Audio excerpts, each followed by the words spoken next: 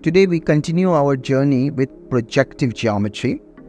We'll talk about something called de Siurgues theorem. Let's draw a picture first. Suppose we have a point O and three lines coming out of the point O and a triangle whose vertices are on the three lines. Then we draw another triangle whose vertices are also on the three lines. Okay?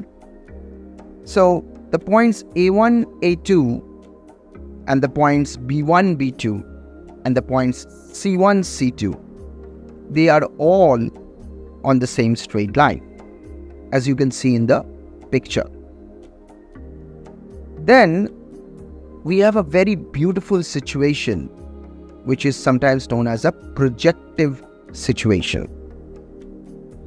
These two triangles, the one in the blue and the one in the pink, they are known as perspective triangles. And the point O, where all the three lines start, is known as the center of perspectivity. So let's do one thing.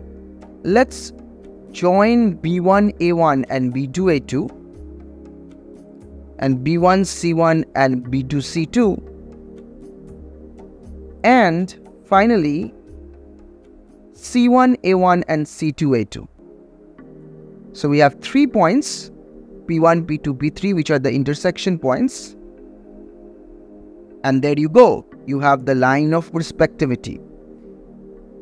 These 3 points, P1, P2 and P3, they actually lie on the same straight line. This is called the perspective axis or the line of perspectivity. And it doesn't matter where you put the points A1, B1, C1, where you put the points A2, B2, C2. If the vertices are collinear, like A1, A2, B1, B2, C1, C2 are collinear, then the edges, intersection points of the edges, when extended, they would also become collinear. So this is a very powerful theorem in projective geometry. Of course, I have not talked about how to prove this result, but this theorem is known as de Siurgues theorem. In fact, when we are talking about projective geometry, for me, I would first want you to appreciate the beauty of it.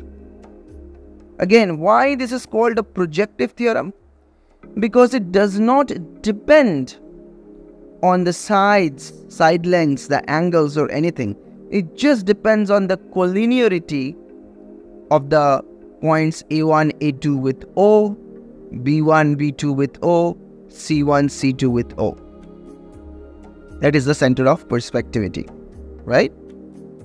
So we have two perspective triangles and their extended sides intersect at collinear points.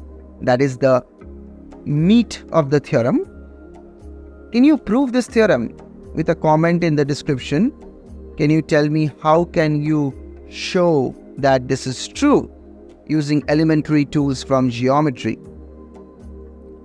I hope you like this little animation on projective geometry. We have some more animations. Check the link in the description and check the playlist at the end of this video. I think you will love them. Once you start appreciating projective geometry, you can start proving theorems in it and using them to solve Olympiad grade problems. Thank you for watching the video. I will see you in the next one.